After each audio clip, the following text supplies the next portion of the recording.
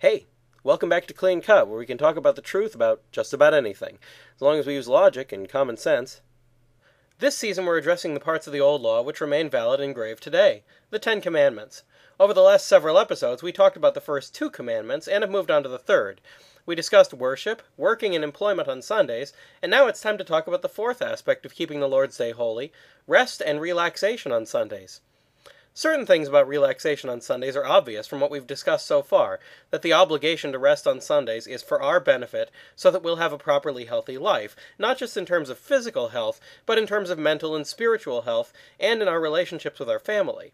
Our first obligation is to revere and worship God on Sundays, but after that, the main purpose of Sunday relaxation is for us.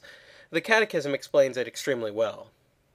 On Sundays, and other holy days of obligation, the faithful are to refrain from engaging in work or activities that hinder the worship owed to God, the joy proper to the Lord's Day, the performance of the works of mercy, and the appropriate relaxation of mind and body. Family needs or important social service can legitimately excuse from the obligation of Sunday rest.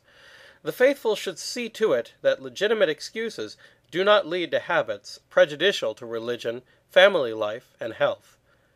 Catechism of the Catholic Church, paragraph 2185. In this statement, we can see clearly that God wants us to honor the Lord's Day so that we have time to back off from work and experience real joy, as well as to keep up relations with our family and our own good health, which can also help us to have a happier life. I could go into more about how it's important to remember that joy isn't the same thing as pleasure, but I think we've pretty much gone over that in episode 40, What is Joy? I also don't think it's necessary to point out that this isn't a license to sin on Sundays. Even if you think sins make you feel joyful, that's still evil. The one thing we do need to keep in mind with respect to relaxing on Sundays is that a lot of times we start to do something that we think we'll enjoy, but in the end, we don't really feel any better once we're done with it. We need to be on the lookout for this kind of fake enjoyment and try to steer clear of it as best we can, especially on Sundays. That's pretty much all there is to say about enjoyment on Sundays. That's it for the third commandment. Next week we'll move on to the fourth, honoring your father and your mother. That's all for now, so keep asking questions, and thanks for watching.